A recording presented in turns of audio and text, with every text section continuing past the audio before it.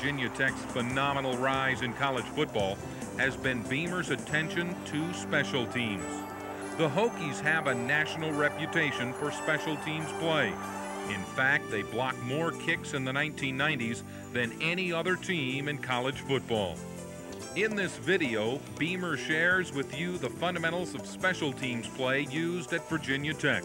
Along with 3 of his top assistant coaches, Beamer will take you through all aspects of special teams play: kicking, punting, blocking, and covering.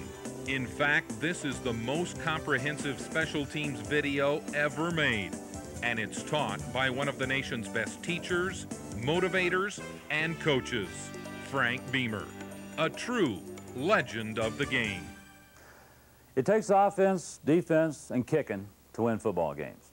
As an assistant coach and a head coach, I work directly with the offense. I work directly with the defense. I've called offensive plays. I've called defensive plays. But now I work directly with the kicking game. And the reason why? I believe it's the quickest way to win a football game. The kicking game affects 2 things which greatly determines winning and losing. 1, field position. 2, momentum. Let's talk about field position.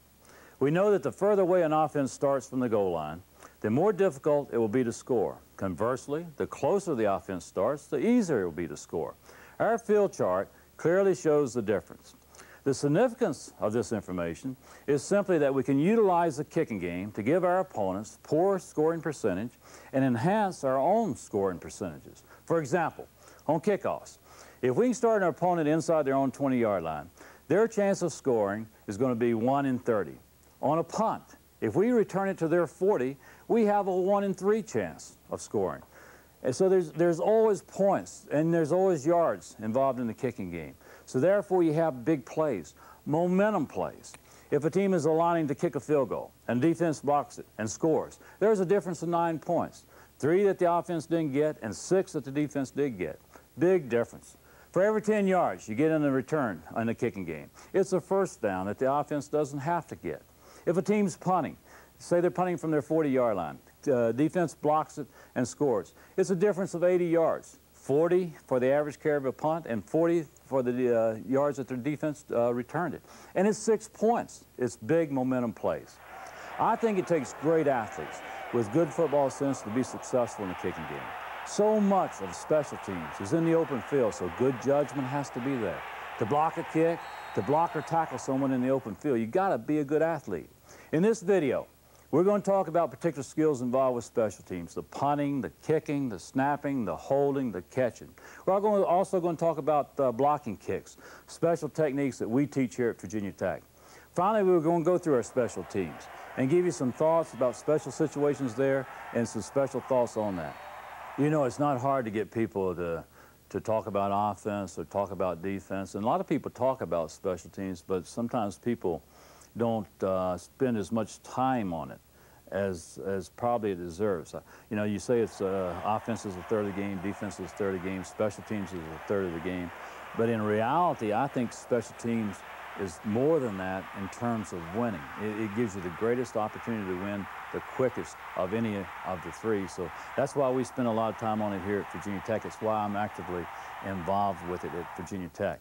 It's big plays, it's momentum plays, it's a lot of yardage. Anytime you line up to kick a football, all those things enter into it. So for that reason, we spend a lot of time on it here at Virginia Tech. When we look for a special team player, it's not necessarily a second team guy or a third team guy, a guy that's not going to get in other situations. We look for the very best guy to do that job. And generally, you're talking about good athletes with good judgment. It takes a good athlete to play special teams. You're out in the open field a bunch.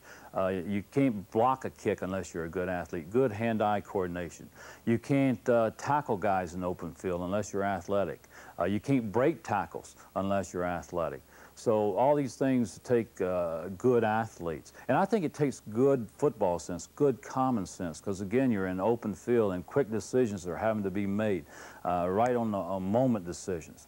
So if you don't have good judgment, good sense about football, a lot of times you're going to make the wrong decision. You know, to put a good football team together, it takes so many pieces of the puzzle, and they got to fit. And the people that play special teams are a vital part of that puzzle. They're the ones, to me, the guys that go down and cover those kickoffs, the guys that go down and make tackles on punt returns, the guys that block for field goal protection.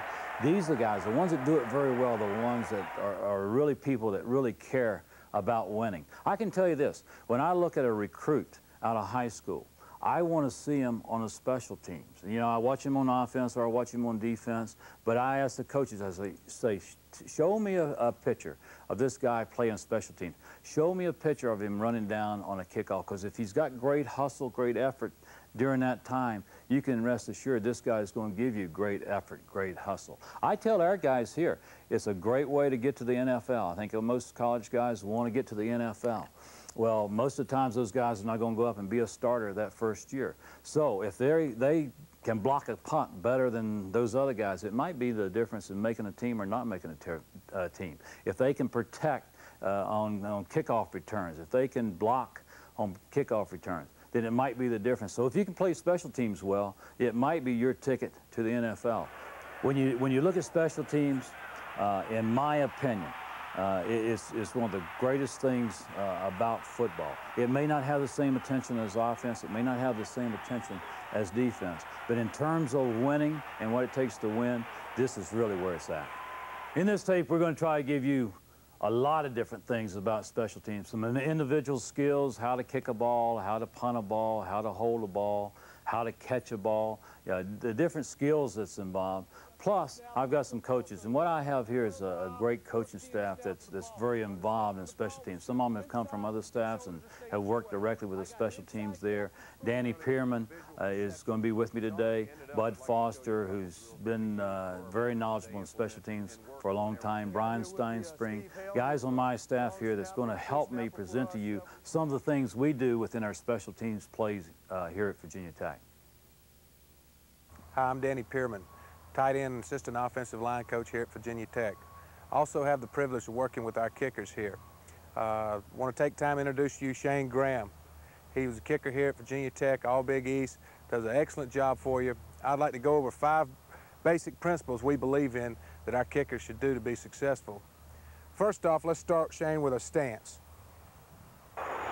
Shane's going to align in a balanced stance, and the key to being a good kicker, one of the basic things is balance. Notice his nose is over his toes.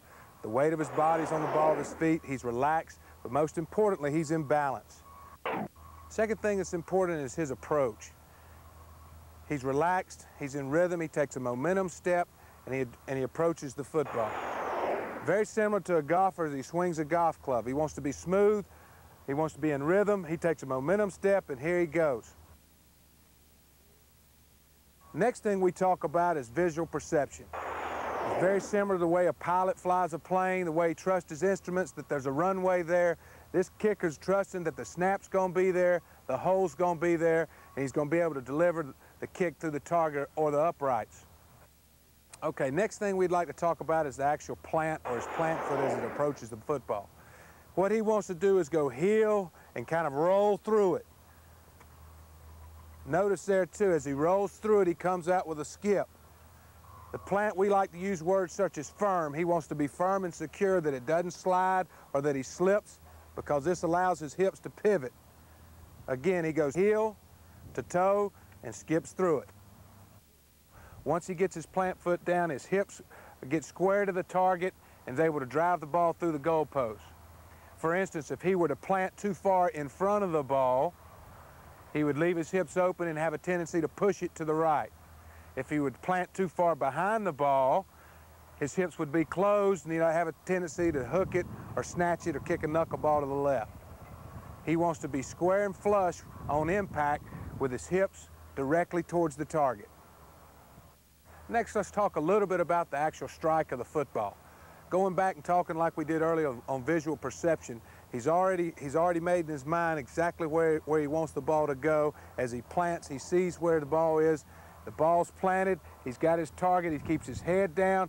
Now he strikes the football with the inside of his foot. Important things to remember in striking the football is his head down and making solid contact with the ball. This is a little drill we do to loosen up before we actually kick. It's just a plant drill where just to work on his technique and form. Probably as big a part of kicking is the follow-through, that he's able to keep his momentum driving through the football and finishes. His ability for distance and leg speed come from his follow-through. He stays down on it, driving through the football and finishes, much like a golfer does on his golf swing. He needs to finish through the football as well. Along those lines of his follow-through, his head stays down. He doesn't look up towards his target. He keeps his eye on the ball and driving down through it. In putting it all together, the battery of the field goal team obviously is our snapper, our holder, and our kicker. They all must act as one in order for us to be successful. I think the thing that really is important is that our kickers compete during the week. It's a very difficult thing to run into the game cold and kick, and for that reason we try to very much get our kickers to compete during the week. We'll bring them out here and we'll go to different parts of the field and have competition, so they're kicking with a purpose and they're just not out here kicking. We don't kick a lot. We about 25 kicks a day. Get your rhythm down, get the motion right. If you've got the thing right, you don't need to just keep kicking. We'd rather have them fresh on Saturday, have a nice live leg. So our theory is get your rhythm right, kick till you feel like that's correct, and then stop. In this segment, we're going to talk about something that a lot of people don't teach, but certainly we take care of all the details here at Virginia Tech. And something that is tremendously important in the operation of a field goal kick, and that's holding for the kicker. I want to introduce to you Caleb Hurd. He's held for Shane Graham here for 4 years and knows a lot about holding a football.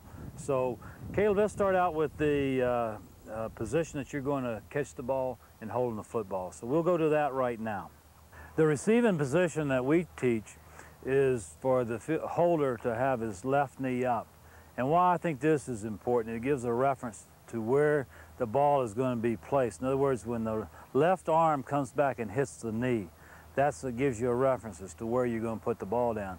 And one thing that's really important here is consistency. Do the same thing over and over. The ball's going to go to the same spot over and over. So by having that knee up, that left elbow hitting it, now you have a reference for where the ball is going to go.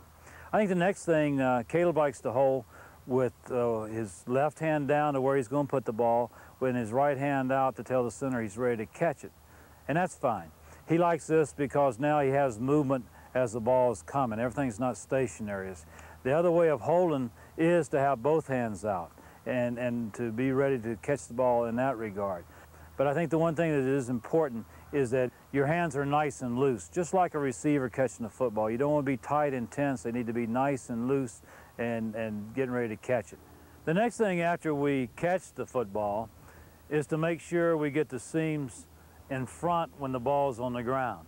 And that assures us that the ball will be kicked in an accurate fashion. In other words, if you get the seams on the side, the longer the kick, the more those seams affect the flight of the ball. We want a true trajectory on that football. So as Caleb catches the ball, he'll even spin it to get that seam in the proper spot. And that becomes a feel thing.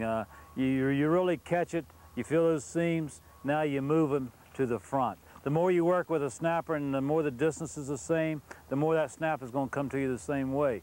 So all these things goes into the consistency of kicking. The ball's got to go down to the same spot every time. Next thing is that Caleb does this very quickly but calmly. The longer that ball's on the ground, the longer that kicker can see his sweet spot where he's actually trying to hit that ball. So the quicker it gets down there, the better. Next, let's talk about actually holding the football. We want to do this primarily with the index finger. We'd like to fold the other fingers there on the left hand, get them out of the way. We don't want anything bothering the vision of the kicker. And the right hand gets out of the way. So the only thing that's touching the football is basically the index finger, so he's got a good view of his sweet spot. And then the last thing is don't let go. Make sure you got that finger, that index finger on that football until the kicker actually kicks through and hits the sweet spot. My name is Bud Foster. I'm the defensive coordinator and linebacker coach here at Virginia Tech. Like many of the other coaches, I also am involved in the special teams. We understand it's an important part of the success of our program. Today I'm going to talk to you about the base fundamentals and elements of punting the football. Who I have with me today is Shane Graham. Shane was an outstanding place kicker for us and was a backup punter for us as well in our program, and was an all-league performer and really an outstanding performer for us here at Virginia Tech. What I want to do is talk to you about the 6 phases or 6 elements that we emphasize in our punting game. The first segment that we're going to talk about will be our stance. Like any position, you know, we talk about with our punters and with our kickers, we're going to treat them the same way as we treat, you know, any other position on the field, and everything starts with a good stance. Now, the thing we talk about, we really talk about 2 different stances that we'll use. Number 1, we'll talk about with our shoulders being square and feet will be shoulder width apart. We want our feet parallel, toes pointed to the line of scrimmage. We want a good bend in our knees, in our waist, and we want to put our nose over our toes with our hands relaxed down away from our body, with my eyes up, looking at the snapper. The next stance we talk about would be our staggered stance. Okay, in this stance, what we would do, we'd take our kick foot and we could stagger it with our toe to instep or toe to heel behind, or we could take our foot and place it in front of our plant foot, whichever the kicker feels more comfortable with. But again, we'd have our toes pointed down the field. We want to have a good bend in our knees and our waist with our arms down relaxed and our head up, looking at the center, looking at the ball. Now, the next segment we want to go into is one that's probably overlooked and taken for granted, but is the ball catch. The ball catch primarily, the key to the ball catch and part of the stance is having your hands relaxed away from your body, but now that allows your hands to go up and reach the ball. What we want to do is catch the ball in our hands, not catch it in towards our body, but extend out, catch it in our hands, have soft hands, but also now we want to have the expedience of catching the ball and now turning the ball to where the seams are now, or the lace rather, pointed directly up in the air. Now let's just talk about arm position and the placement of the ball as you get ready for your drop. Okay, number 1, we don't want to have the ball in our palm. We want to point the end of the football into our palm, but notice we're also holding the ball with our fingertips. We want to extend our arm, but have a slight flex in the elbow. All right, and now what we want to do is we want to point this elbow towards the outer part of our kicking leg. Now what that does, it may feel like that elbow is outside, but what that does is it places the ball directly above your kicking leg with the laces pointed to the sky. The most important phase of the punting aspect is the drop. The drop is the one that kind of makes or breaks a punter. It needs to be the most consistent element. The key with the drop is, again, now what we want to do, our pressure is with our fingertips. We want to drop the ball so that the laces are up and that the ball will drop and land on the fat part of the football. Now, the key to it is, too, we like to teach, as you notice, we're teaching a one hand. You know, we like to teach that instead of 2 hands because we feel 2 hands has a tendency now, when you have 2 involved, you have a tendency to pull the ball, or now you have a tendency to, with the other hand, may lift the point end up or drop the heel one way or the other right there. It's a good drop right there. The next element that we're going to talk about is the contact. All right, the ball contact should be approximately 2 to 3 inches above the knee. All right, which would be approximately 2.5 feet off the ground. We want to make sure, too, with our contact that our toe, our foot, and our ankle are fully extended. And we want to make sure that it's extended on contact and through contact. The last segment we're going to talk about is a leg swing. The key to the leg swing is what we want to do is have the leg swing in a straight path.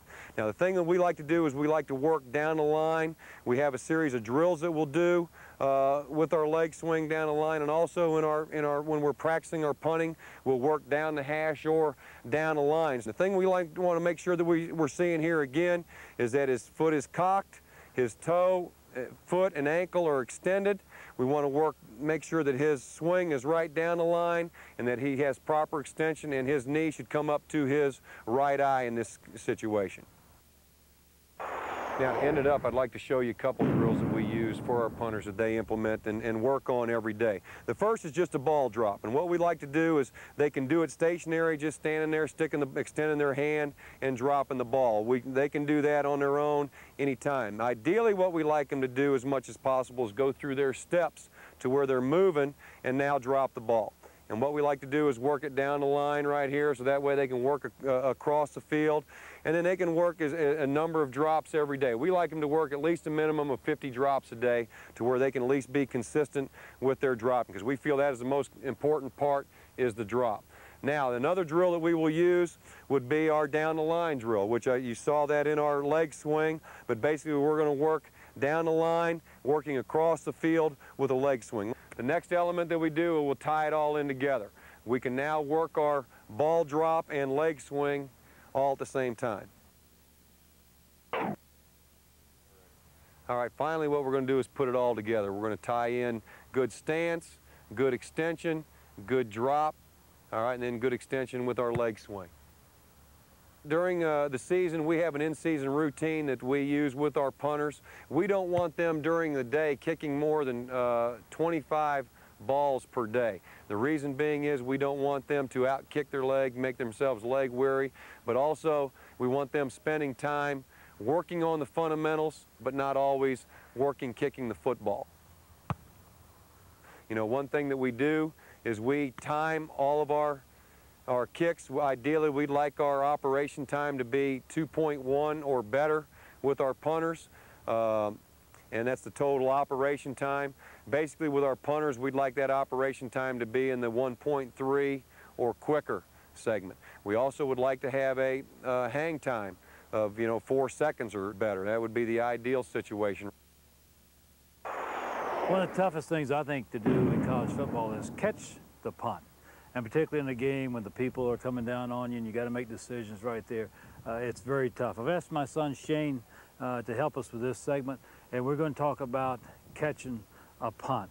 I think the first thing is key the punter. If I'm a punt returner, the first thing I want to look at is the punter and see the direction that he's kicking the football. A lot of times they'll give you an idea where the ball is going before they actually kick the ball, just like a center fielder would break on the batter hitting the ball.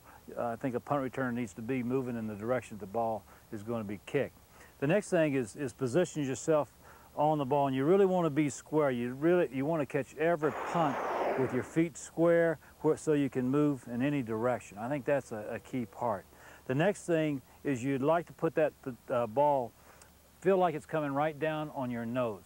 That's the position you want to be in, square, and the ball looking like it's going to come down on your nose. Next, I'd say to you, let me have the ball, Shane, is notice what kind of punt it is.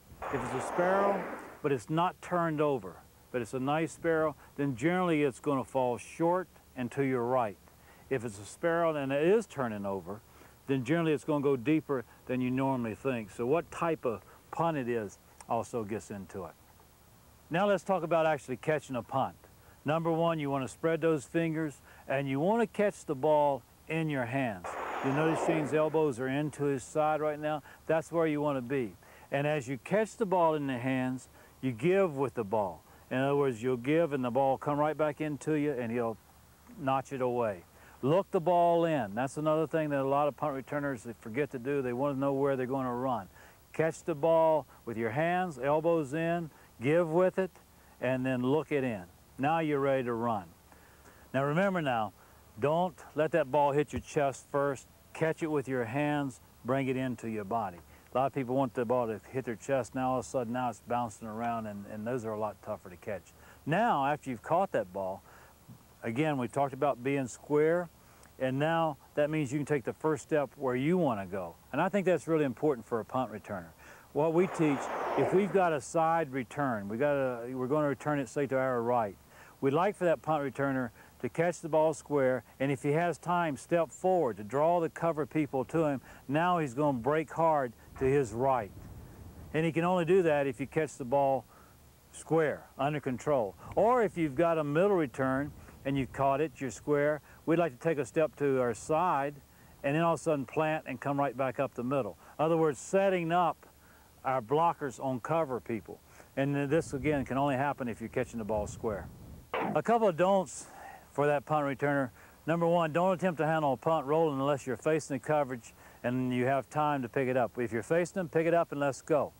The other possibility there is if you know you have a lot of time, you might catch it going away from you. But generally, face the coverage people before you pick up a punt that's rolling. Our second don't is don't give the fair catch signal if you're not going to catch the punt inside your 10-yard line. In other words, when you give that fair catch signal, you're allowing people to run to the goal line and down the ball inside your 10. What we say to do is go in the general line of where that punt is going and act like you're going to catch the football, draw people to you, and hopefully the ball will bounce behind you and go on into the end zone. You get the ball back out at the 20. I've got some do's. You field all punts in a game unless it's late in the game and you're leading and you got field position. Then you can let the ball hit the ground and consume time. But that should be discussed on the sideline. Basically, you want to try to field every ball that you possibly can and not let it hit the ground. I think you make a decision to fair catch early and give the signal clearly. A couple of good waves with your hand. In other words, you got to make that judgment, and you should know how the people coming down, and now make that catch, fair catch signal, and don't leave it into the officials' hands. I think a good punt returner's got to break a tackle. You know, you're talking about a guy that can do a good job of returning. First, he needs to catch it, but then he's got to have the ability to break that first tackle and go.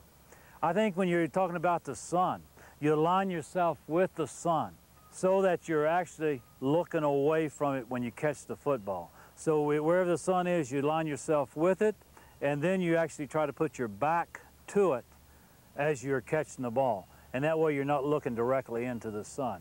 You can also put that hand over your eye to shade you, make sure it's stationary so that it doesn't become like a fair catch signal. And finally, you got to be in control. Usually most punt returners are back there by themselves. We use Peter to say, hey, the ball's going to be short, I'm going to fair catch it, get out of my way, I don't want that ball hitting you in the head trying to block for me. But you've got to scream that out. You've got to get the people straight. And then the other thing, if the ball's on the ground rolling, it's a Peter call. So those people trying to block for you know to quit blocking, find the ball, and get away from it. You can help them by screaming Peter, Peter, but then pointing to where the ball is so they've got a general direction of where that ball is. Peter, Peter, Peter, Peter!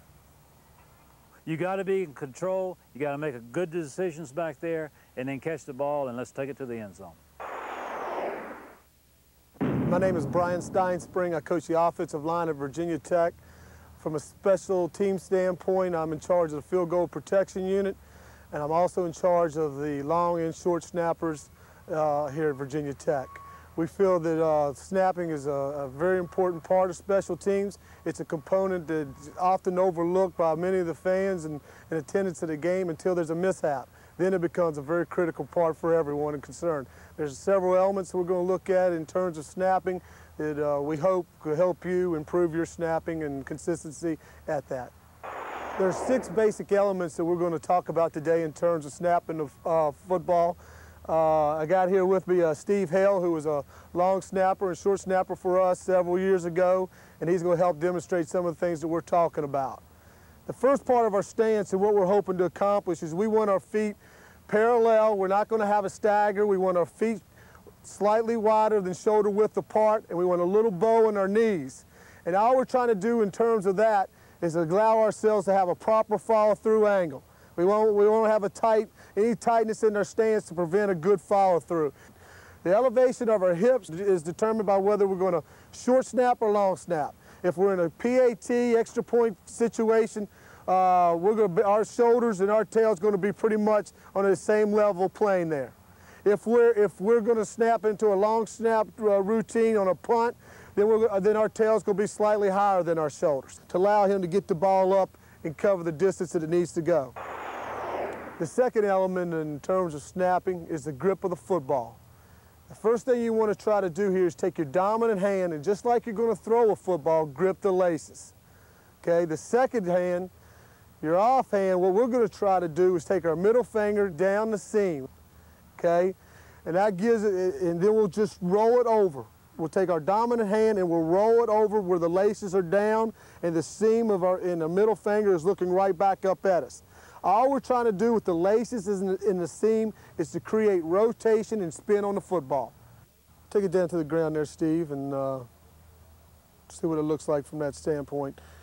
You want to roll the wrist over, keep the elbows in, the middle finger down the seam.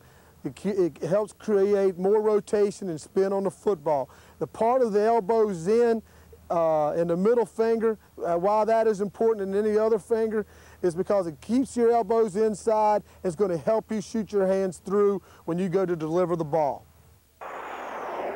The third element of snapping that we're going to talk about now is the release and follow through.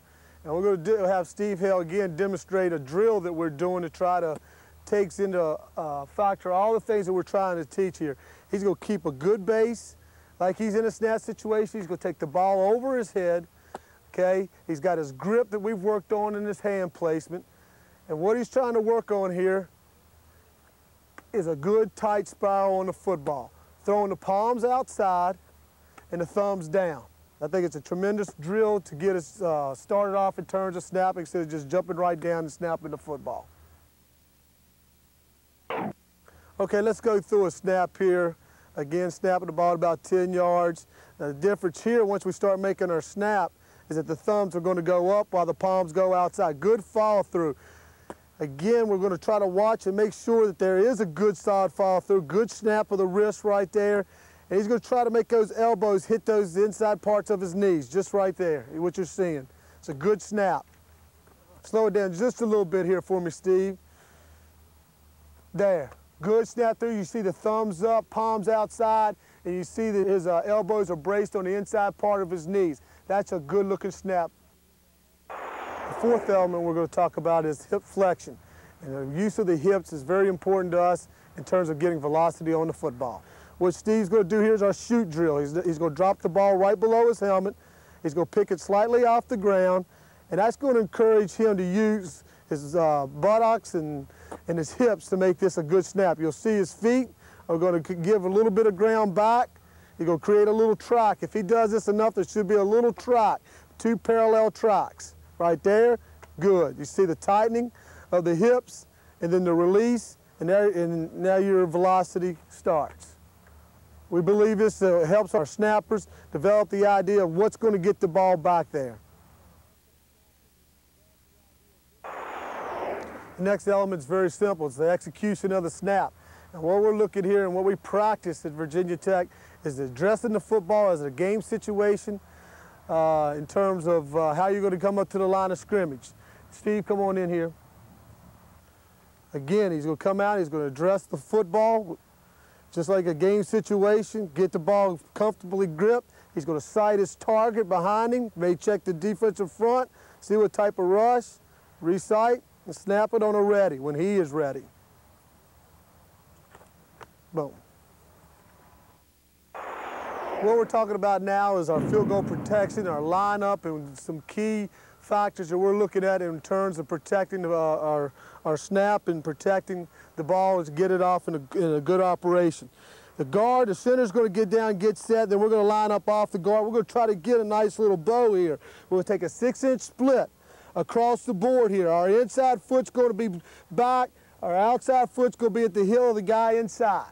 What we're going to do is get down a nice low stance. We're going to have a base a little wider than normal. The snap of the ball, we're keying the ball. Nothing makes us move except the snap of the football. So we're going to, out of the corner of our eye, we're keying the snap of the ball. On the snap of the ball, we're stepping inside and shoulders are staying square. I got inside gap control, but I want to have a center line of gravity, which means I'm able to help my buddy outside while controlling my gap. If I turn my shoulders or lose my center line of gravity here, then I've opened up an additional running space, which we don't want to do. We want to be able to stay square, control my inside gap here, but be able to be firm enough outside where I'm not collapsing and getting run through. Keeping my outside leg welded to the ground. Okay, Dan, can you step in here? Across the board, everything else is now simple. My outside foot, I'm keeping a 6-inch split. I'm going to get into his instep with my outside foot, 6-inch split, slightly behind his heel, so when the ball snaps, I'm now here behind his heel. Again, protecting my inside gap. but yet firm enough outside not to get washed down. Keeping your outside foot still, keeping the center line of gravity, and my shoulders square. Pads are down. Okay, Coach Foster. Moving out to the tight end spot. Exactly the same as a guard and tackle. Outside foot, working the in step with the outside foot of my buddy. 6-inch split, down a good stance, and again, on the snap of the ball, boom, we're all working in unison. I control inside gap, and I'm pushing outside, okay, from this standpoint here. Okay, Coach? Our wing, he's going to put his foot and his body down the midline of the tight end right here. And his responsibility is never to move that inside foot, protect this inside gap with the tight end. As our rusher tries to beat this gap here, I'm going to punch, impede his progress, ricochet back outside, and make the outside rusher change his lane of rush. Okay, ready, man.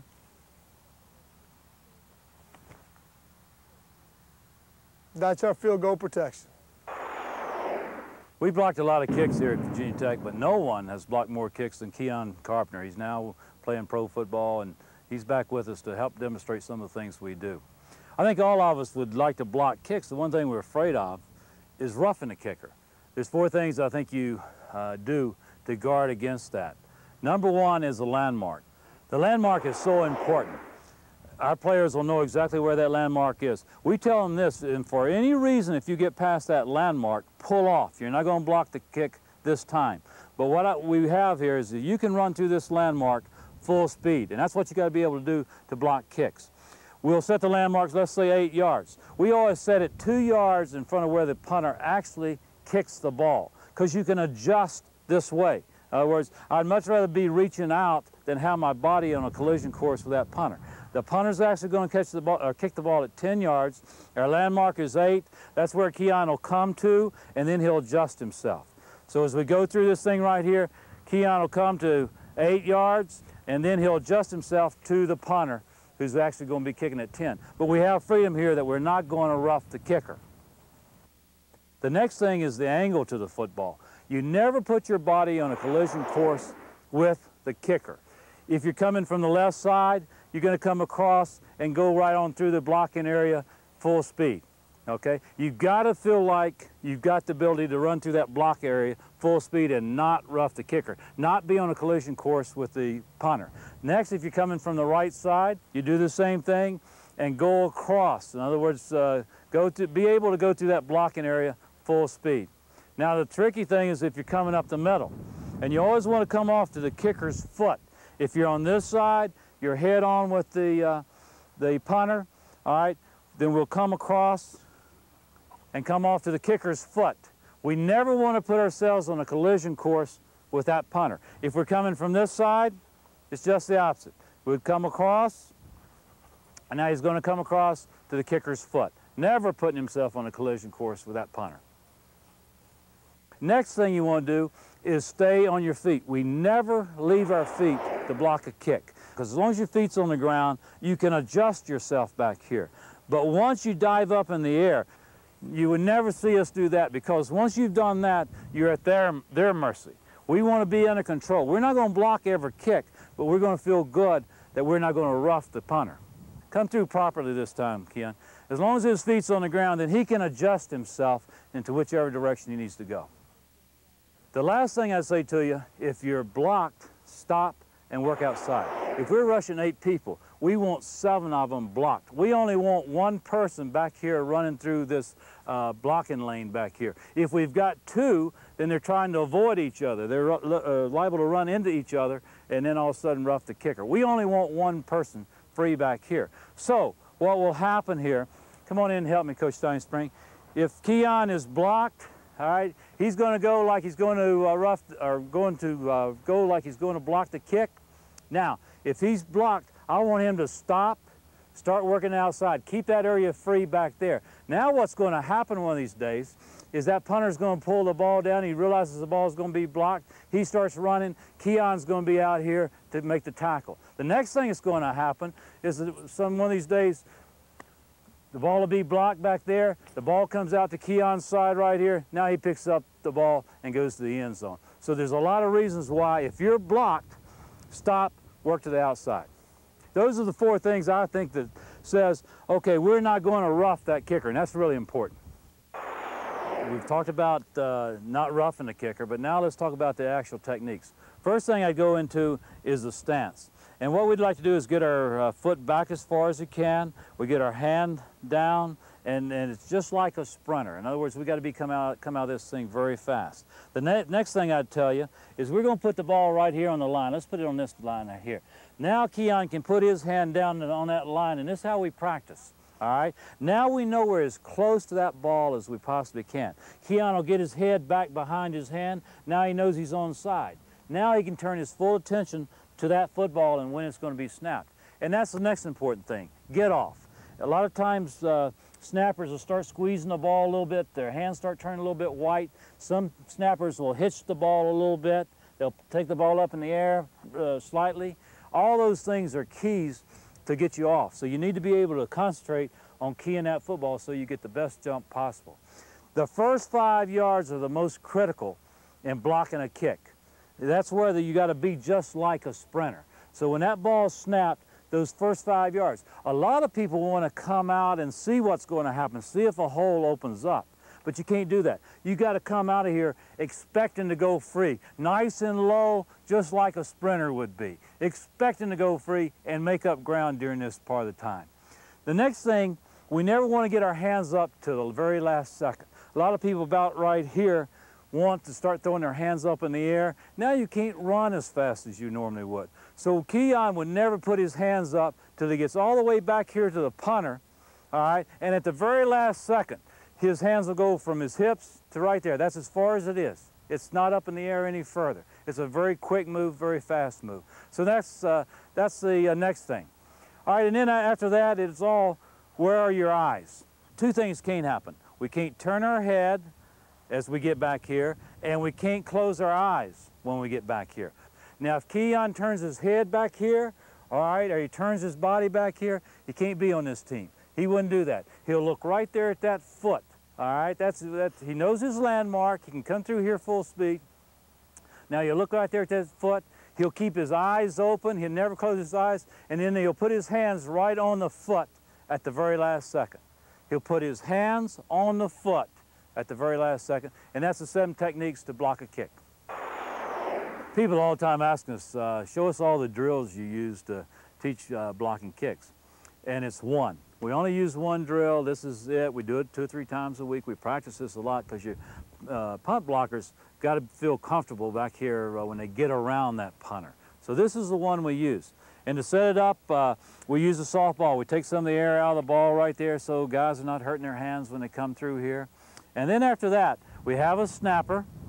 He'll have that ball on the line just like we talked about earlier. We always work with a line there so we know we're on sides. We get lined up. He'll snap it actually to a person back here. And I like that because, again, those hands start tightening a little bit. You're working on getting a jump on the ball. And then he'll snap it back here to a punter who will kick a ball at 10 yards. This is the drill that we use. His hands stay down to the very last second, all right? And now he takes his zone approach. In other words, he's going to go upfield and then redirect to the landmark. That's a good way to practice. Make his body small, all right? And then here he comes, exploding through to block the kick. This is part of the game I really enjoy working with. I think a couple things you look for is a guy that really has explosive get-off. That makes such a difference, a guy that can really get a jump on the ball. Next thing is guys that's got speed, and it really helps if they got height or long arms, because again, when you get back here, if you don't block the kick, it's always about you missed it by about that much. So if those arms are a little bit longer, if you can make up some distance along the way with your speed, then that's the difference in blocking a kick or not blocking it. So those are the things that I think are important. I think this is a critically big part of the game, football. If you can block a kick, you can turn a game around in a hurry. I'd like to show you a zone approach, a real simple one that we use here at Virginia Tech to blocking a punt. It involves stretching those zones that we talked about outside, but this is what I'm talking about. What we want to do is stretch this side right here. So we would have 5, for example, to work his way right behind that center, get as far to the inside as he can, and work to his landmark. We would like for 4 to either start out outside and then jump back inside, but again, stretching that area right there. He could start out inside and work straight up the field and then redirect to his landmark. What we would tell 3 here is to work upfield until that tackle can no longer block you, and once he can't block you, then bend hard, almost running away from this slot to go to your landmark, to the blocking point. We would tell 2 to take a step and try to go one step outside of where this slot can get his hand on you, and as soon as you get to where he can't get his hand on you, bend hard for your landmark. So that would be a zone stretch, trying to block a punt approach for us here at Virginia Tech. Let's show you what I'm talking about on the video. All right, you'll notice right here, notice this is 2, 3, 4, 5. This is going to be our zone approach right here. We'll start the video, and you'll notice this guy will jump to the inside. Notice number 82 right here, starting outside but jumping back inside. We're trying to stretch that zone right there. Notice 83 here going upfield and then bending hard for his landmark. And the outside guy is going to get blocked. But you'll notice we free up 1 right here. He takes the ball right off his foot, looks right at it, and that's how you block a kick.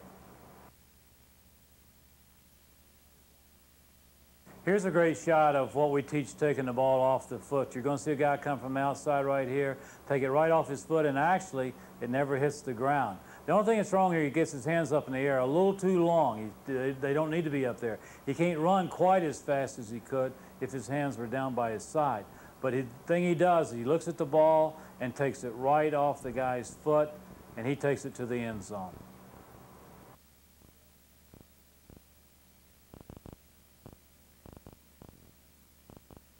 We talked about Keon Carpenter, his great athletic ability and what he could do. Here's Keon in action. And of course, as we said earlier, he's our leading punt blocker here at Virginia Tech. And as you can see, he had to dodge a guy. He shows great athletic ability right here. And then again, he puts his hands right on the kicker's foot, takes it right off the foot. We'll see that from behind. I think you'll even get a better look here of Keon in action.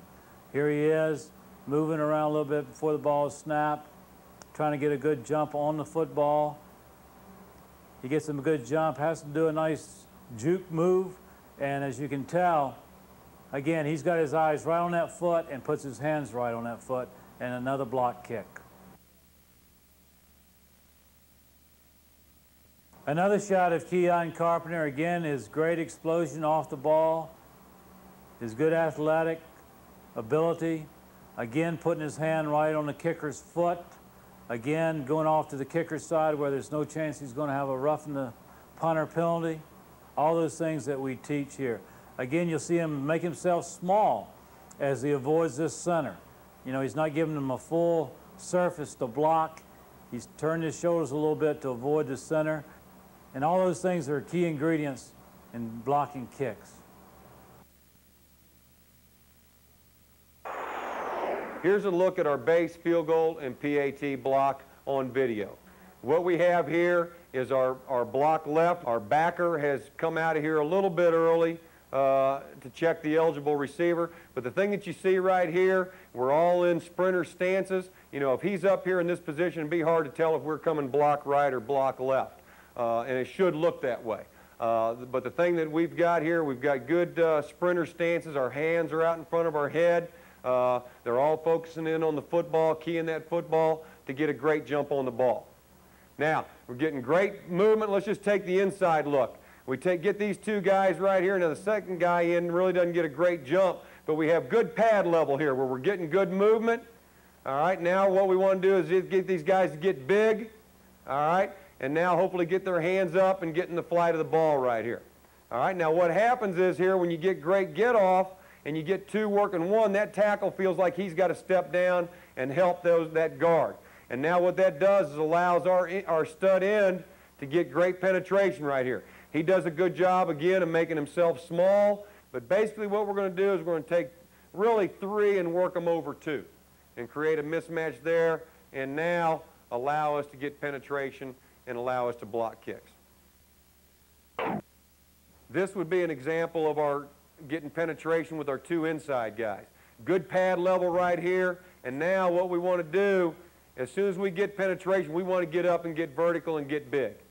All right? And now we've created a wall right here, and now number 96 puts his big paw up there and gets a piece of that football. Now, this is again, we want to be good about getting broke down right here, and that ball ricochets to you. We want to be in a position to go and get that ball and take it the other way, and now it's points for us. Let's take a look here real quick at our extra point field goal protection. You see our lineup, 6-inch splits that we've talked about already. Pads are down. Inside foot is a little bit behind, so we're able to step inside and get behind our buddy next to us. So we'll take a look here at our operation, how things work. Good operation time. Our kicker gets the ball up very well.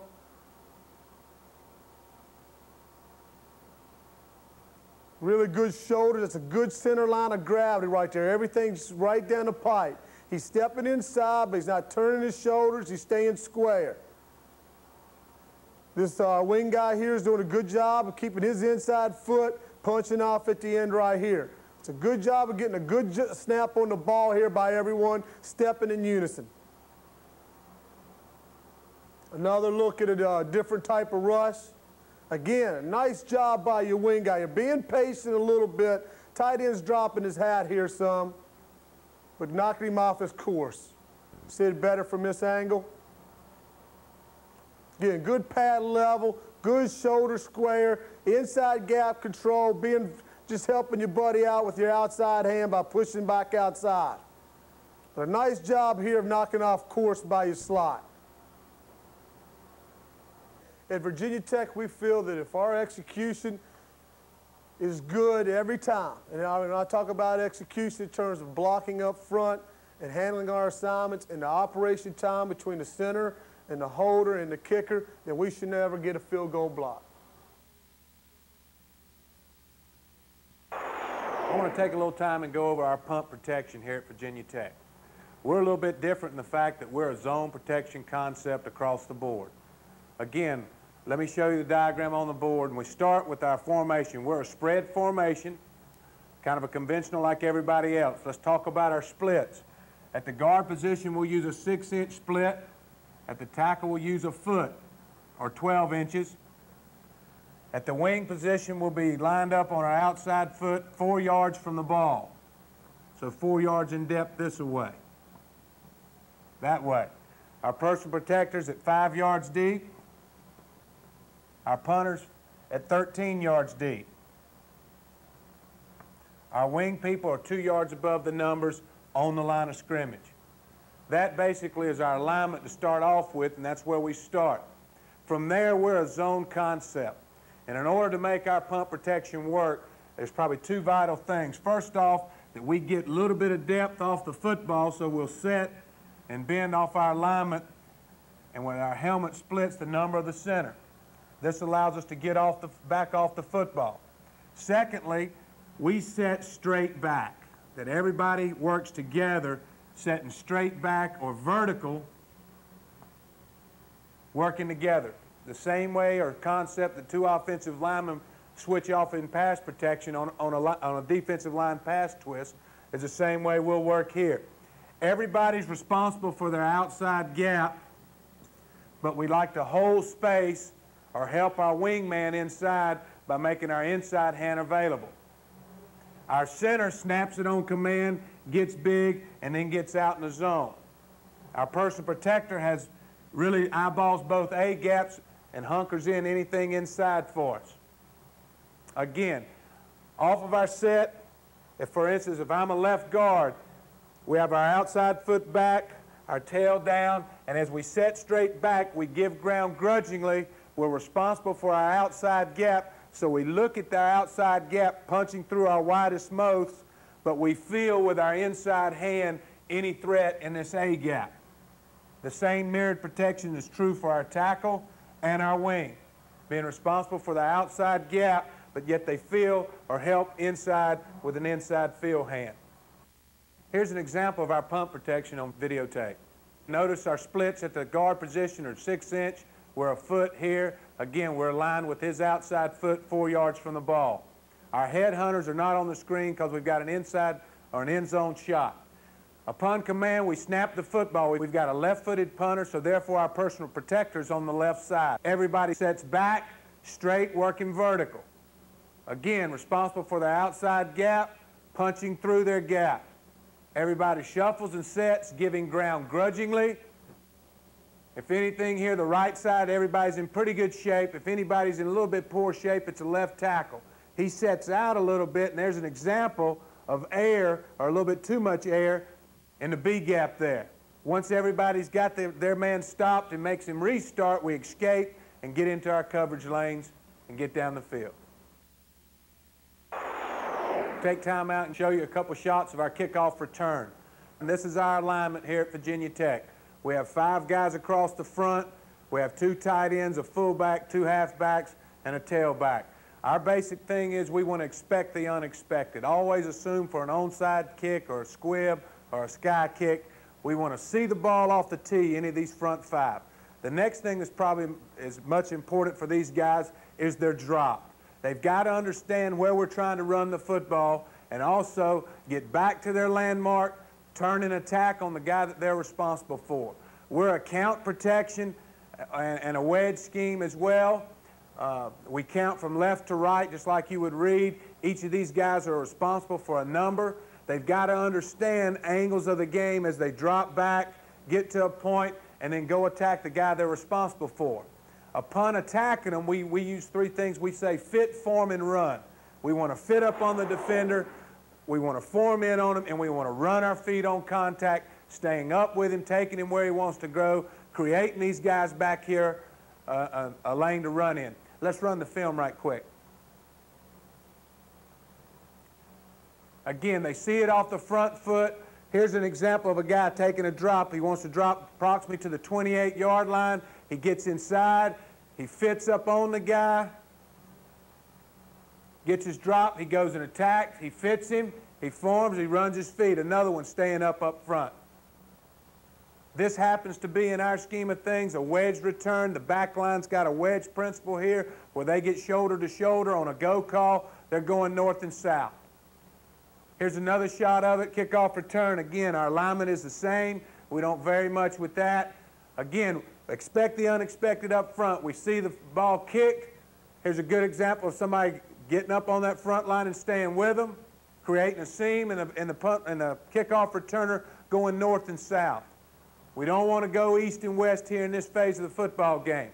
Here's a good example of a guy getting inside of the man he's responsible for. They drop to a spot, get square, go attack, fit, form, and run your feet. And it doesn't take a great killer block. It's just basically a shield, and the kickoff returner does the rest. In our kickoff coverage, we have 3 groups of people. We have headhunters, we have coverage people, we have safeties. We would call this kickoff coverage right here 138. 1 stands for the guy that's going to be the safety along with our kicker. Our kickoff would be our safety, and then 1, the first number, would be the safety also. This is 1. And we number across. 1, 2, 3, 4, 5, 6, 7, 8, 9, 10. Kicker right there. So it's 138. So 1 is the safety along with the kicker. 3 and 8 are headhunters. The rest of the guys, 2, 4, 5, 6, 7, 9, and 10 are coverage people. Now let me explain real quickly what's the difference.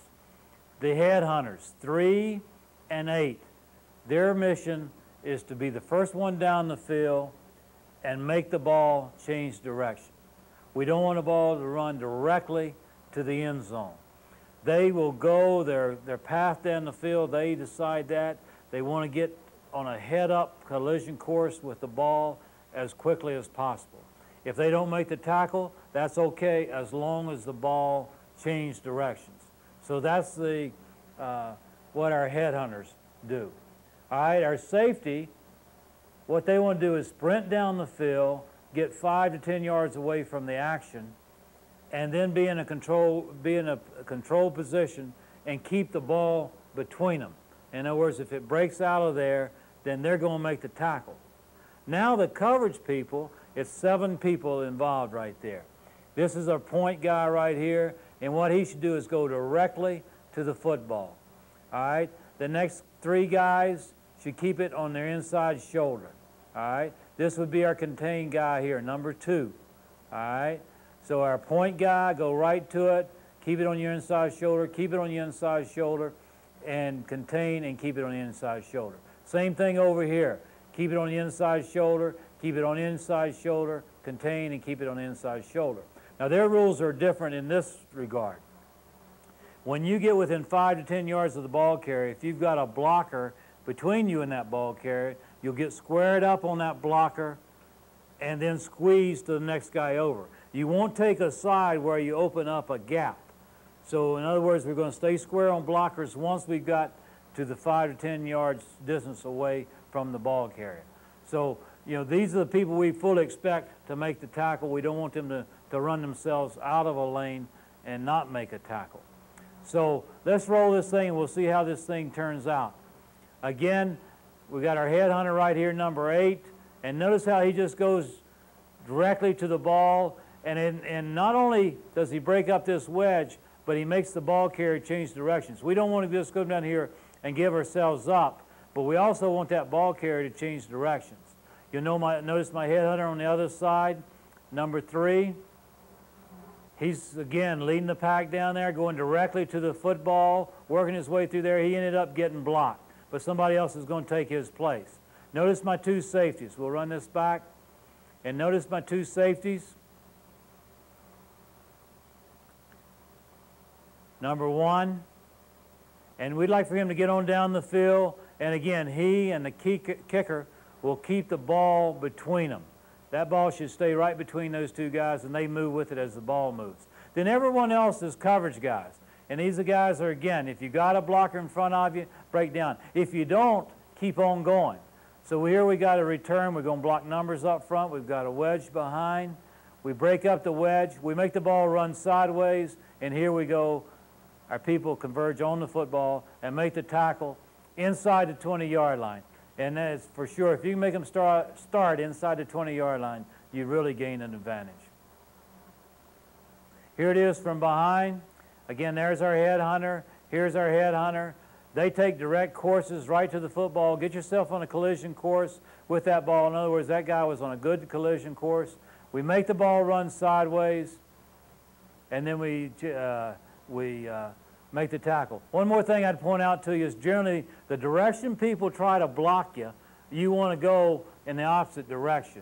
In other words, right here we have a guy, and this guy's trying to block him to this side. Well, he's going to cross his face now. He needs to get back and get his position on the ball. But whatever way they're trying to block you, you generally want to cross their face opposite. We don't want to go in the direction that they're trying to block us. I hope you've gotten something out of the information that we've talked about here. I appreciate my coaches being involved. We believe in special teams here at Virginia Tech. And if you're going to be successful, you got to believe in it. You got to believe in it to the point where you work at improving your skills. You got to believe in it as a team to work to improve whatever area you're talking about. But if you'll put the effort into it, if you'll take some of the things that we've talked about, apply them, I really think it'll help you be a better special teams player, and as a result win more football games. So hopefully we've been of some help. I think if I had to say one word to say what's important to be a great college football player, I'd use the word relentless. I've always liked that word. I use it a lot, but relentless in your efforts to become a great football player, your workout habits. You can't be a good player 2 days a week. It's got to be you've got a schedule there as far as your workouts, and you're going to stay on that schedule and not miss one workout. You're relentless in your effort to get yourself better.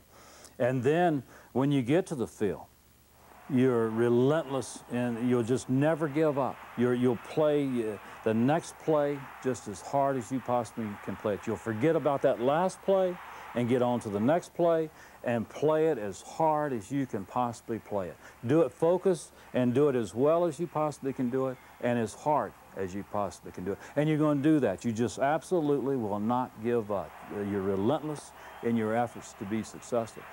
And to me, that's what it's all about. Regardless of your talent level, you're going to contribute to this football team if you're relentless in your actions.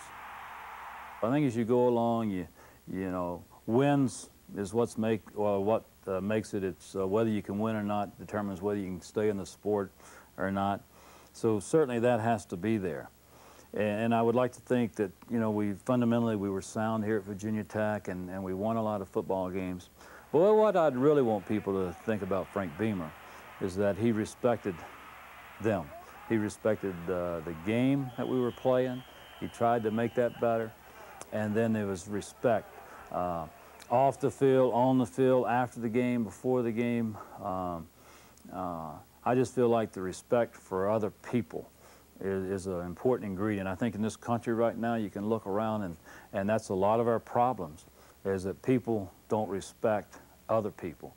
And it kind of goes right back to that's where the problems start.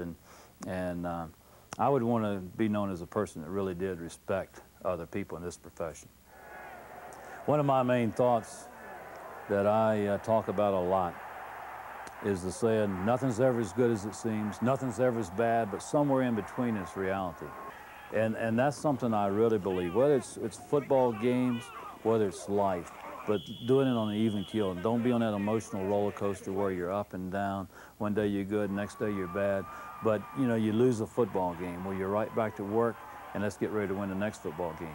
If you win a great game, all of a sudden you're not liking the success so much that you don't prepare for the next football game, and all of a sudden you're not playing well there. I really believe that when you think about it, when things are good, they're not as good as you think they are. And when they're bad, they're not as bad as you think they are. But somewhere in between is reality. And I think if we can just live our life like that and just keep approaching life like that, approach the next day like that, then you have a better chance of success in life.